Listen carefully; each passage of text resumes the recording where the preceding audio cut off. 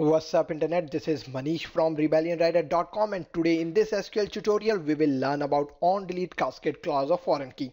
But before that, I'll suggest you to watch my previous video on foreign key and onDelete Sentinel to have better understanding of this concept. You can also visit my website to read about onDelete Cascade clause, link is in the description below. You can also download the SQL script which we will be going to create in this tutorial. Link is right here. I shared all my resources used in this tutorial using CopyCloud. CopyCloud gives 15 GB of free cloud storage on joining, but you can earn extra 5 GB by using my referral link. Means you can get total 20 GB of free cloud storage. Pretty great, isn't it? To get extra 5 GB, you just have to use my referral link which is in the description below to sign up. Then just verify your email address and download CopyCloud on your desktop or laptop and you will receive 20 GB instantly. Okay, let's jump over SQL Developer now. Again, we will be using parent table authors and child table books.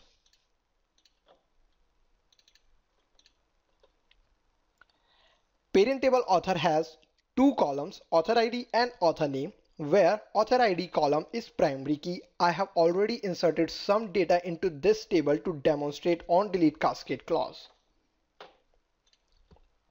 As this is a simple table with primary key, you can watch my SQL tutorial 17 on how to define primary key. And child table book has three columns, book ID, book title and book author ID. Book author ID is our foreign key column.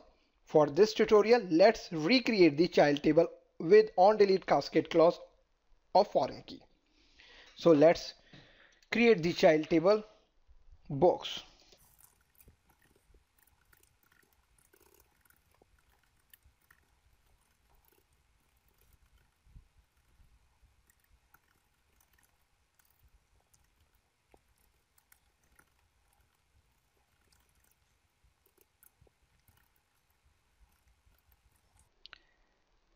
Book underscore call 3 underscore fk is a user defined constant name. You can give whatever you want. I just specify BOK for table name books, call 3 for column 3 as we are defining our foreign key over column 3 book author ID, and fk is for foreign key.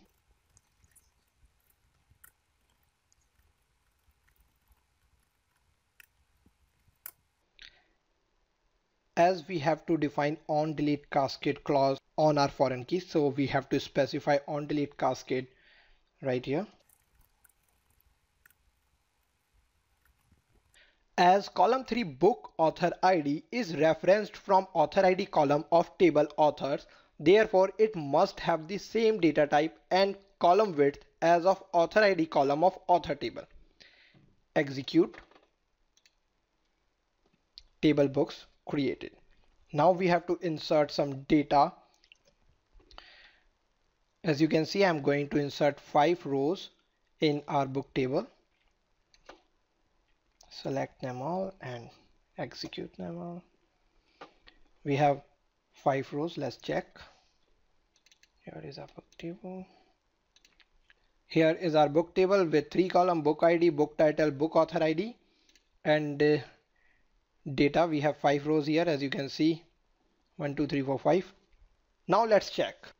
Since we have foreign key with onDelete Cascade clause on child table books, therefore it means that if we delete a row from a parent table authors, then the corresponding value to that row in the child table will get deleted automatically.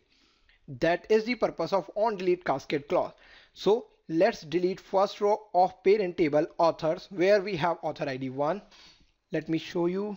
Here is our author table, and we are going to delete this row 1 where we have author ID 1 and author name Bob. Let's adjust this SQL Developer.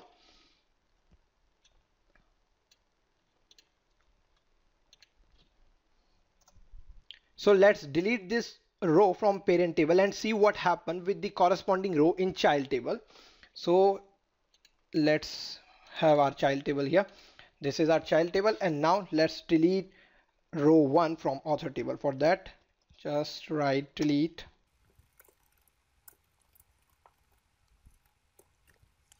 Okay, execute. One row deleted. Okay, first row is deleted from author table.